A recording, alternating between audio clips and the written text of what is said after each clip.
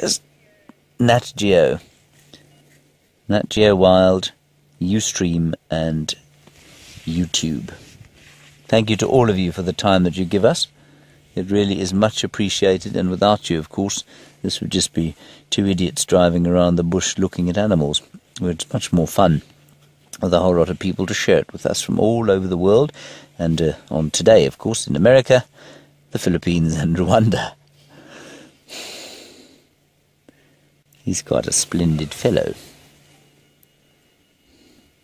On his own, and unusual that he hasn't found a herd of Impala to lurk around with. You see that lovely brindled colour around his ears and onto his neck. He's got quite a long coat, you know. He's got a little bit fluffy for the winter time.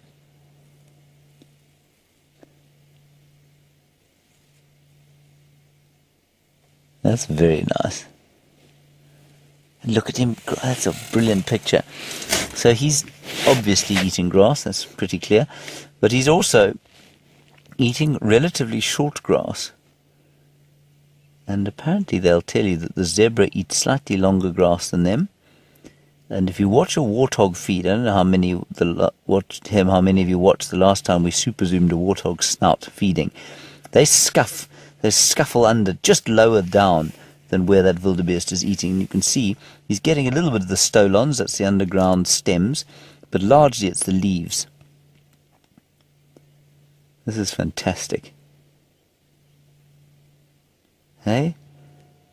This is actually a very, very nice area for them to be grazing. And his nose twitching away there. And these guys will maintain a lawn.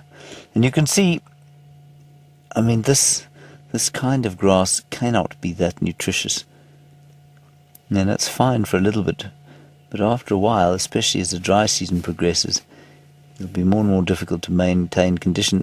Does that wildebeest have one eye? No, there it is. There's the eye. Sure. I know what that hole is just below the eye. We don't often get to spend time like this with the wildebeest, I've got to tell you. It's a very special little sighting. Not quite as special as the one that Jamie's taking you to, but almost. Don't you think, Prime? Almost. Yeah, I mean, look at that. That's spectacular.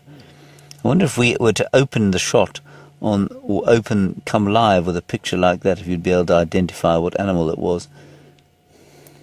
In the mane. This is so cool. And you can see the stripes very clearly there. We don't tend to think of them as being striped animals, but they are. We think it helps break up the outline, and maybe not quite as black and white as the zebra, but definitely covered in stripes.